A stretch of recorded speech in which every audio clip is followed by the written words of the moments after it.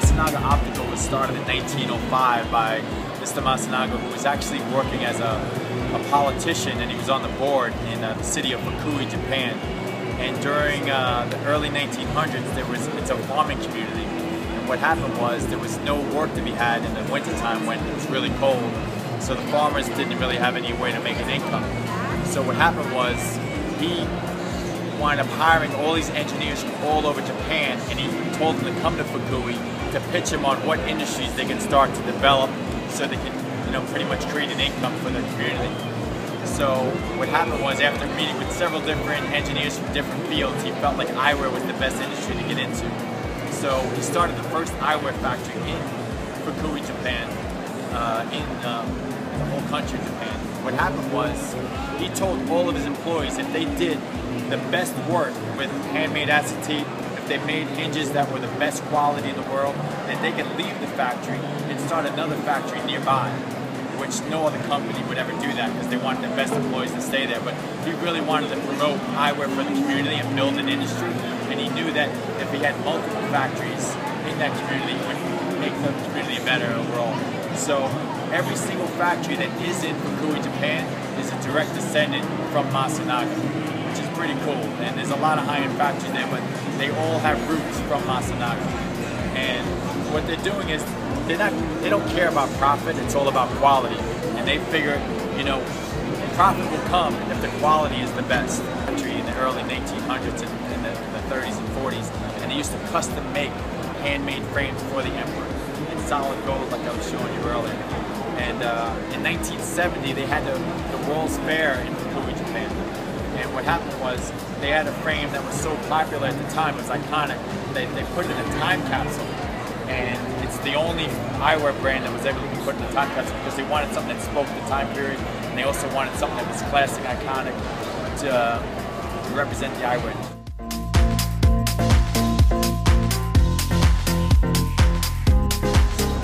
So with this handmade acetate, it's a 7-barrel hinge, and it's pretty much built like a tank. They're polished 2 to 3 times longer than most high-end brands. They're hand polished and also polished with clay, which gets out all the fine lines and little scratches and impurities, so it gives it that really rich luster.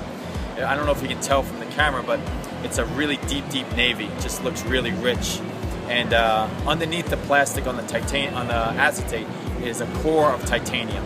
Now, we talk about the attention to detail with the end pieces, and the titanium typically is used underneath the acetate as like a Monel or a nickel. It's a softer metal, and it's cheap and inexpensive to use.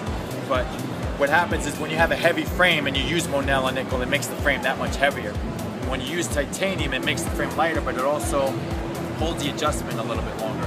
And it keeps a tight fit so that the acetate doesn't go back to its original form, which is flat. And then what we try to do is, we're trying to brand Masunaga since 1905. So we etch it out, we do the old school printing where it's like an inlay, and we're trying to show the history of the brand because it's truly one of the richest.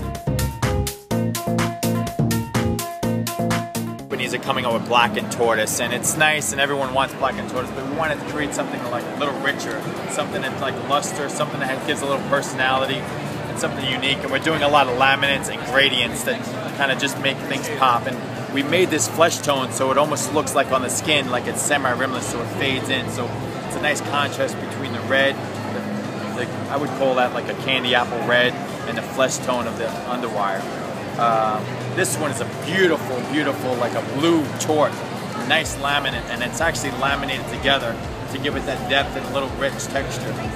And this piece here is one of the first combinations of like a P3 shape, and it's made with the old school way they put rivets. A lot of the companies these days, to cut corners, which Masunaga never does, they're actually using the true rivets, so it holds it together better.